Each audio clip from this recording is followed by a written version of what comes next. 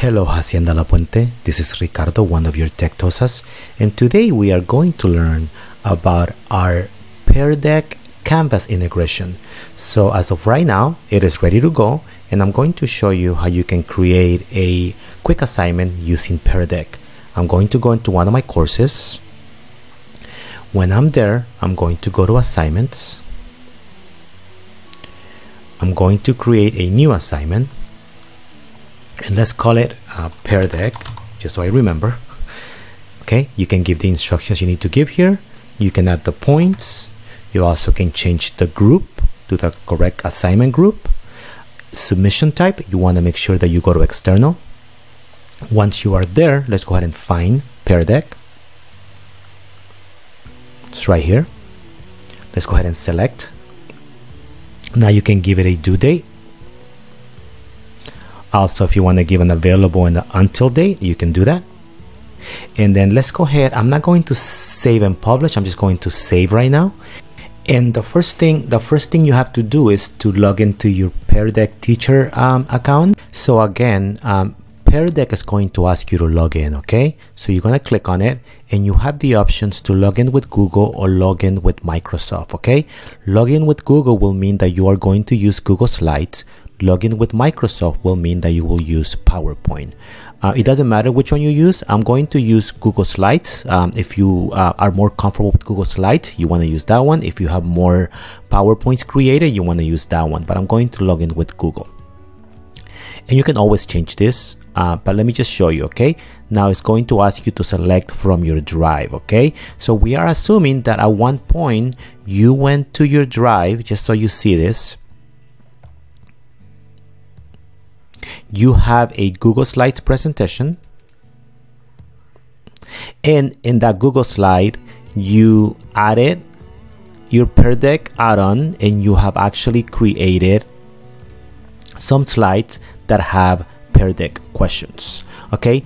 How do you know if you have some of those? Just to give you an idea, if I go here, notice how the little pair over here, I think his name is Perry, but I'm not sure, it's right there. That tells me that I created a question. And notice that you have options to add text questions, multiple choice, numbers, websites, draw, and so on and so on. You can also record audio, and we have another video that shows you how to use PearDeck and how to change your Google Slides or your PowerPoint into a PearDeck presentations, but I already have one. So I'm going to go back. Okay, I'm going to say select from the drive. It's going to go there. It's going to say connect. I'm going to say agree. The first time you do this, it's going to ask you, do you really want to do this? So I already touched it. So it goes to your Google Drive, okay? So over here, you have to remember what you name that presentation, okay? So I think I named mine PearDeck Outsiders, I think. So I'm just going to look for it, and it's right here. So I'm going to click on it and I'm going to select. Once you do that, you get two options. You get a student pace in which the students can complete your PearDeck asynchronous, and also you get the instructor pace activity where you are leading the students through the presentation, and you can actually see their responses live, and you can basically get instant feedback and also be able to modify learning if you wanted to do it this way. So again, student pace or instructor pace, and you can always change this, okay? So maybe you started with the instructor pace activity and you run out of time. I can go ahead and switch it to student pace, and the students can complete this on their own. I'm going to do instructor pace right now, okay? And it's going to set it all out for us, okay? So when our students go into the class, they'll be able to see this as a student. They'll be able to see this, and I'll show you that in a second. But what I want you to see is that in addition to this, so over here, as a teacher, you will move through your slides.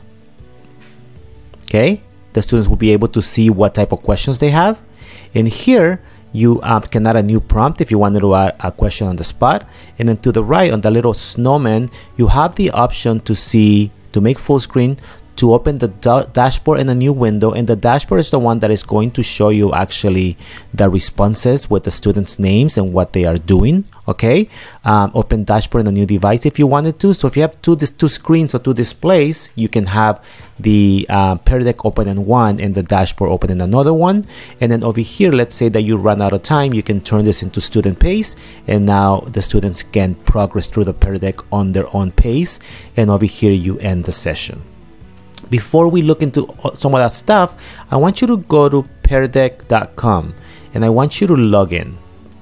And the reason why I want you to log in is that I want you to see that in here, I will have that session that is going on right now, today at 8:02, and what I'm doing in here, and I have some options in here. Okay, to end it, to turn it into student pace, to name it, and to archive if I want to. Okay, but also under Peridek, I want you to see that on the right, if you go to your name and you go to my account, you have some options that you can turn on. Mainly classroom climate, to find out how kids are doing if we think about social and emotional. Immersive Reader, and I will recommend that everybody turns this on.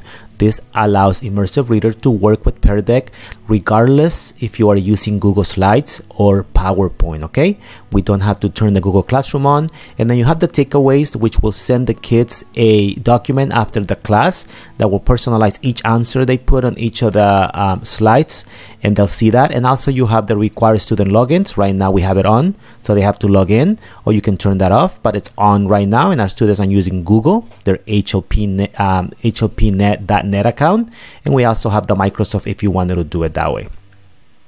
So I'm back over here as a teacher, but I want you to see it as a student. So as a student, this is the first question my student got. How are you feeling? And the reason why they got that is because if you remember, on my Peridek account, I had turned that on. Okay, so they can just skip it or just say, I'm feeling okay. Now it's loading the presentation, and remember that I am now teacher pace. Okay, so notice that the students do get the Immersive Reader button over here because I turned that on. The teacher can move through the presentation. So the teacher, because it's teacher led, it's gonna go to the second one, facts about Pony Boy. Okay, and notice what the kids see. They have a place where to put their answers right here. Okay, because I created this slide with answers. Okay, so if I came in here and I said he is, and I just put my answer right here. As a student, what I want you to see again, that as a teacher over here, I have one-on-one response now. Okay, and if I wanted to show that response, I can see what the student said. Okay, so as I continue, I'm gonna hide the response. Okay, I'm gonna go to my next slide, facts about Daryl. Okay, my student can see that now, facts about Daryl, and type their answer. Okay, and I'm just going to type gibberish right now so you can see it. And now let's see what it looks like from the teacher point of view. So if I want to see the response for this question, I can see the response. So I can go through the presentation and my student can kind of add the responses on the spot. What I want you to see is that maybe I ran out of time now. Okay, and I want to now turn this presentation into a student pace. Before, the students were not able to move through the presentations freely. Okay, but maybe I want them to complete it on their own. I can now go ahead and turn on student pace. Okay, I'm gonna say got it. Okay, and now look at what happens. My student can go on their own. Okay, and this is a question where they had to use the pen to actually write something on here, and they can continue through the entire presentation and add answers depending on what type of questions I put.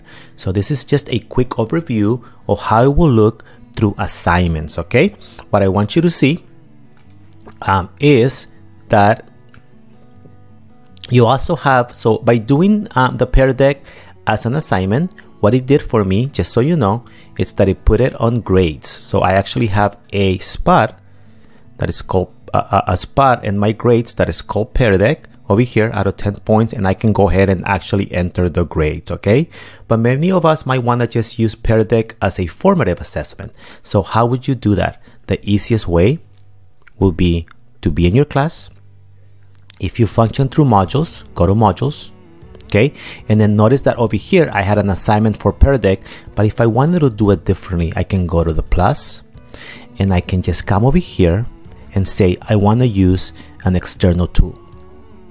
Okay, when I do that, I say I want to use PearDeck.